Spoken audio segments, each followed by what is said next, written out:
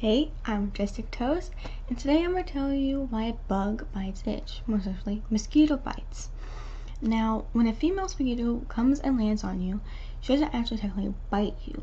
What she does is she takes her long needle-like thing and she puts it into your skin, traveling for a blood vessel. Mosquitoes drink blood, if you didn't know that. And when she finally finds one, she releases her saliva, which is anticoagulant, to make getting blood more efficient.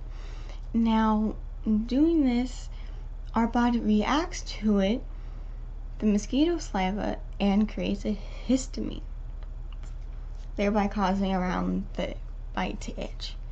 Now, you may not get this right away, it might take a couple hours, but keep in mind some people do not have this. They are immune to bug bites, which in a way is bad because mosquitoes do carry deadly viruses.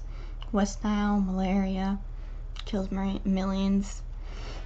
Anyways, if you actually itch it, you can actually be more susceptible to getting an infection. So instead, try to keep your paws off that bug bite and take some Benadryl or put some aloe on. Even though aloe is used for sunburns, it can also help for itchiness. Or you can just put some itch cream on it.